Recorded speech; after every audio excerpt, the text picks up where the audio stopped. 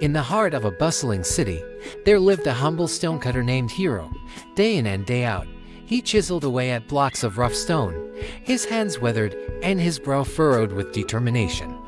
Despite his skill and dedication, Hero often felt a yearning deep within his soul, a longing for something greater than the work that consumed his days.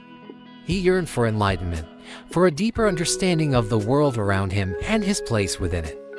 One day, as he toiled under the scorching sun, Hero heard whispers of a wise sage who dwelled atop a distant mountain, said to possess the secrets of enlightenment itself. Determined to uncover the truth, Hero set out on a journey of discovery, leaving behind the familiar streets of the city for the unknown path that lay ahead. For days he traveled, his footsteps guided by nothing but the whispers of the wind and the beating of his own heart. Through valleys and across rivers, over rugged terrain and beneath starlit skies, Hero pressed on, driven by an insatiable thirst for knowledge and understanding. Finally, he reached the foot of the mountain, its majestic peak looming high above the clouds. With each step he climbed, Hero felt a sense of anticipation building within him, as if he were on the verge of uncovering the answers he had long sought. At last, he reached the summit, where the wise sage awaited him, seated cross-legged beneath the shade of a towering oak. With a knowing smile, the sage welcomed Hero and invited him to sit beside him.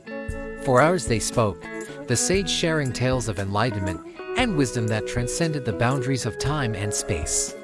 And as the sun dipped below the horizon and the stars began to twinkle in the night sky, Hero felt a profound sense of peace wash over him, as if he had finally found the answers he had been searching for all along.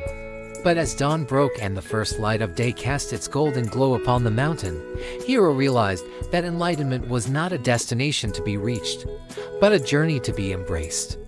It was not the summit of the mountain or the words of the sage that held the key to true understanding, but the journey itself, the trials and tribulations, the joys and sorrows, that shaped him into the person he was meant to be. With a grateful heart, Hero bowed to the sage and began his descent down the mountain, his spirit alight with newfound clarity and purpose. And as he returned to the city, he carried with him the knowledge that enlightenment was not something to be found in the distant reaches of the world, but within the depths of his own soul.